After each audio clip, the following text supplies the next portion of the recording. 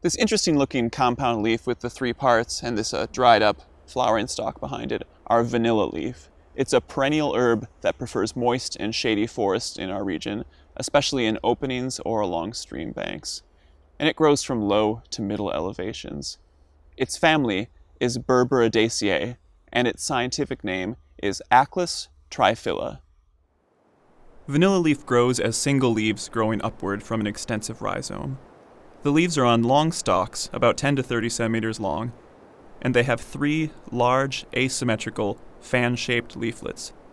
There are no other leaves on the stems. The flowers are small and white and borne in a showy spike on a stem that's taller than the leaves. The flowers lack both sepals and petals, but they bear several long, white stamens. The fruit are dark brown to reddish-purple achenes. They're crescent-shaped with a leathery ridge. When dried, vanilla leaf has a vanilla-like fragrance, hence its common name. The soil moisture regime is medium to wet, and the soil nutrient regime is rich.